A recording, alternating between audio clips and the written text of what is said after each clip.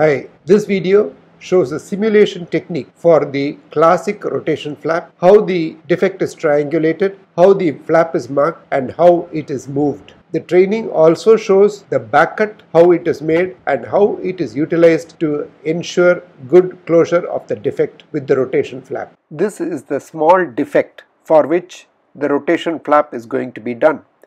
First, it is triangulated. The triangle ABC must be an isosceles triangle with the two sides AC and BC equal, and the angle at the apex point C must be less than 30 degrees. Now, the length of the segment AB is measured. The line AC is now extended, and on this line the distance equal to AB is marked out. Here the marking is done, and this point is called D. This point D is going to be the center of the arc of rotation of the flap. The distance CD is equal to AB.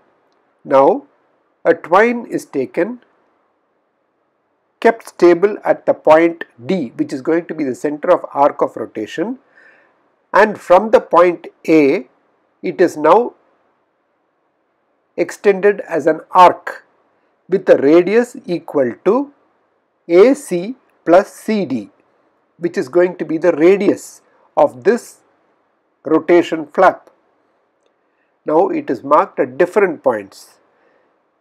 This flap has to be marked about 5 to 6 times the distance AB, because that is the distance through which the flap will have to move to cover the defect. Now this rotation flap is marked.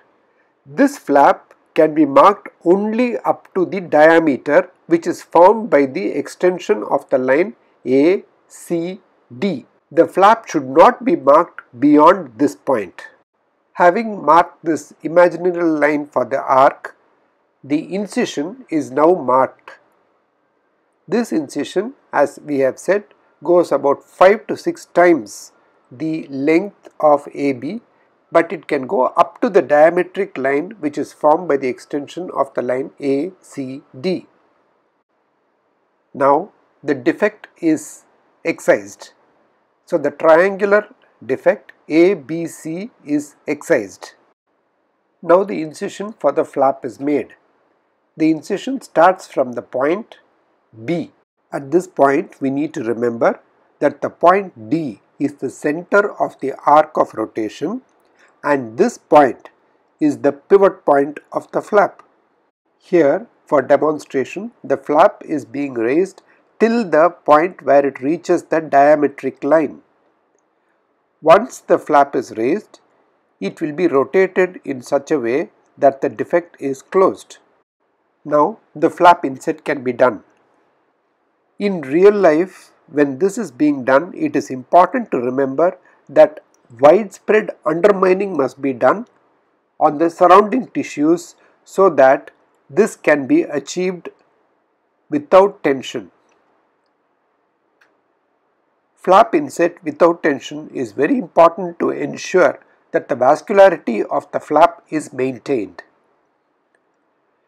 In areas like the scalp, where the skin is thick and quite inextensible, it may be necessary to do other procedures like scoring of the gallia to allow for easy movement of the flap into the defect.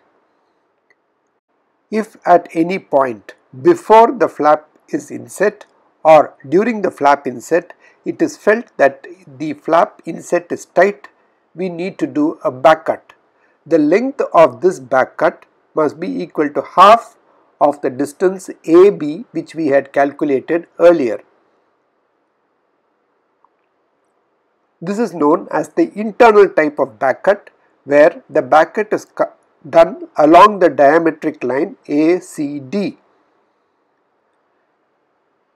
If it is felt that the blood supply through this pedicle should not be compromised, then the back cut should not be done as shown here, but it should be done outside the arc, which is explained in the video on rotation flaps.